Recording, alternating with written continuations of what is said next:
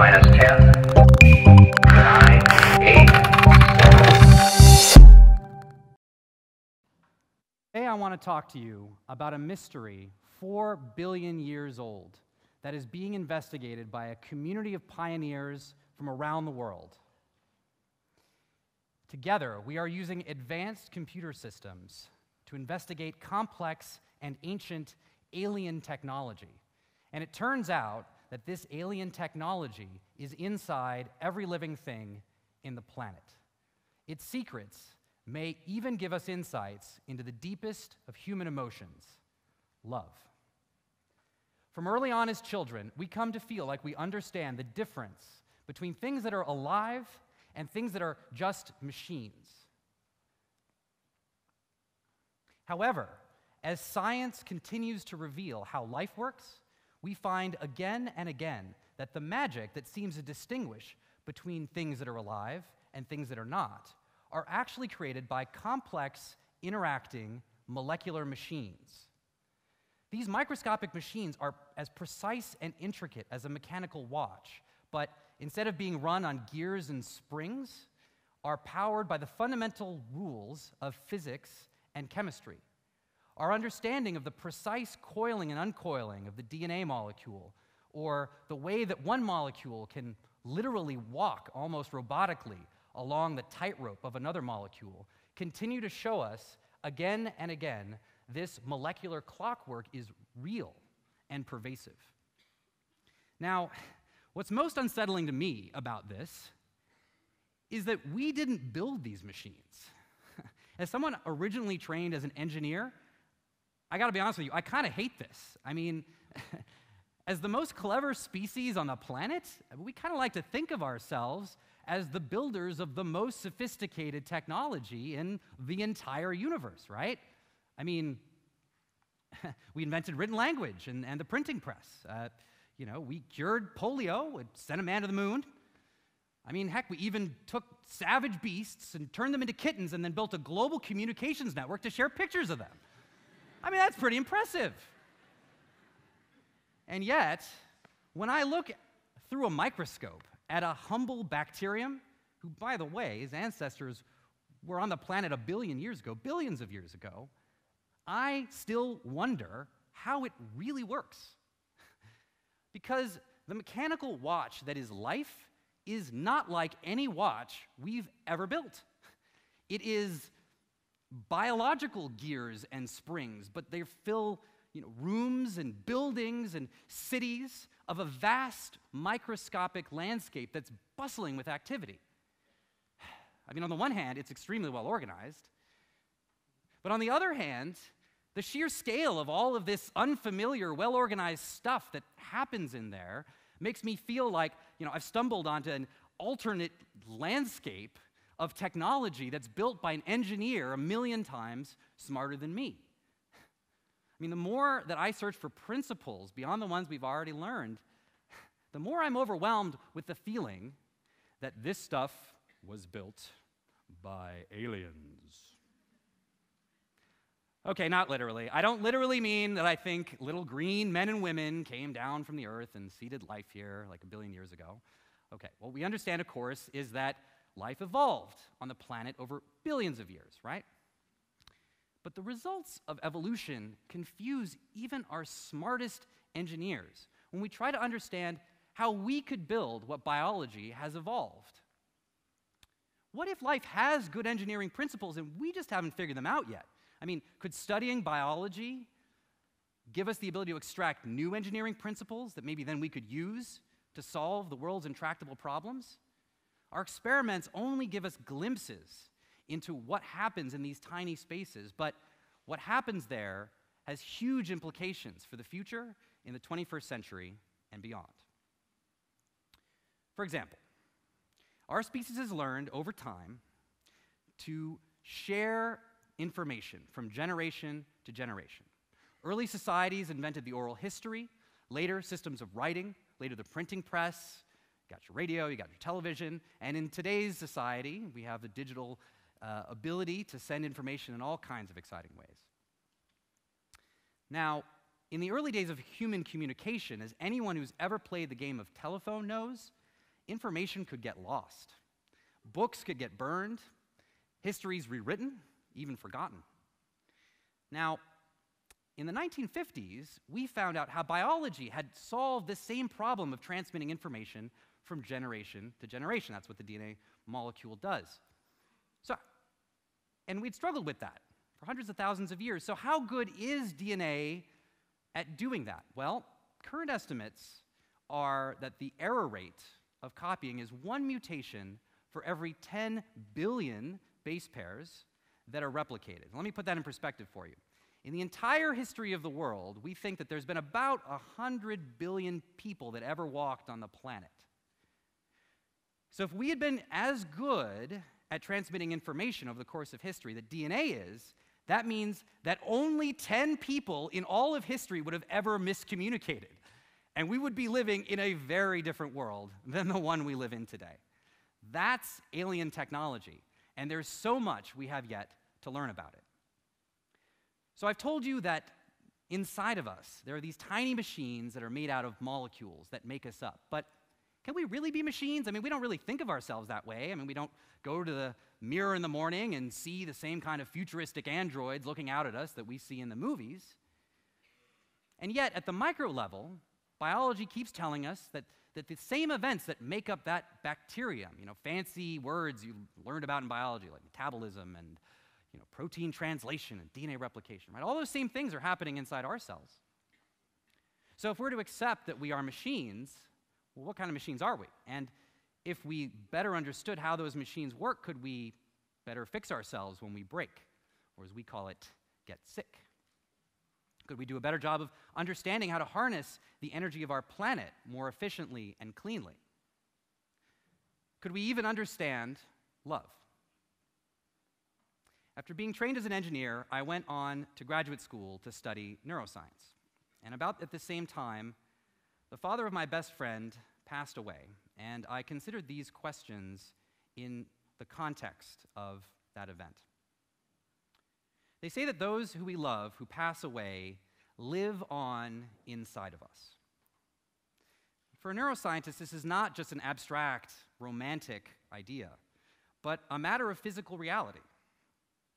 Each time you come in contact with a new person, see a newborn child for the first time, or fall in love with that fetching somebody, we know that the cells of your brain are forever changed by forming new connections and activity patterns that come to represent that person.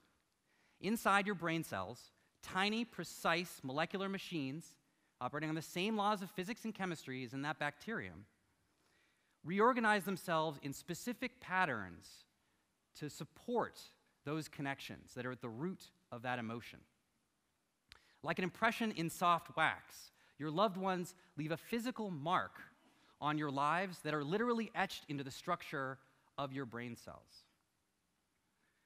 When you remember them later on, a similar pattern of activity that occurred when you were with them lights up again, and this continues on as long as you remember them. Your loved ones and the emotions that you felt when they touched your life literally do live on inside you. That's because the love that you have for them happens in your body and in your brain. Wouldn't you like to know how that love happens and how those marks are left? I mean, I would. How love happens and how it works to many of us seems miraculous, and it seems like it's outside of the realm of the knowable. But in fact, it is a series of complex but specific and knowable events that happen inside your body, only a fraction of which we understand today. Let me say this in a different way. Today we understand biology much like we understand chess. You learn how to play chess by learning the rules of how the individual pieces move and what they can do. Similarly, in biology, we've learned that there are lots of pieces, millions of pieces, but they also have rules for how they work and what they do. On a regular basis, these molecular machines make moves based on these rules that you could call an event. A series of all these molecular events happening in precise concert on a vast microscopic chessboard gives rise to the activity of a living cell, and consequently of every living thing on the planet.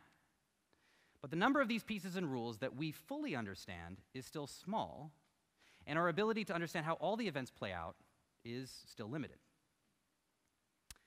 Thankfully, in the 21st century, we have tools, incredible tools to help us understand the complex events of the natural world. Computers. Steve Jobs called computers a bicycle for the mind when he talked about how they let us make exceptional leaps of understanding.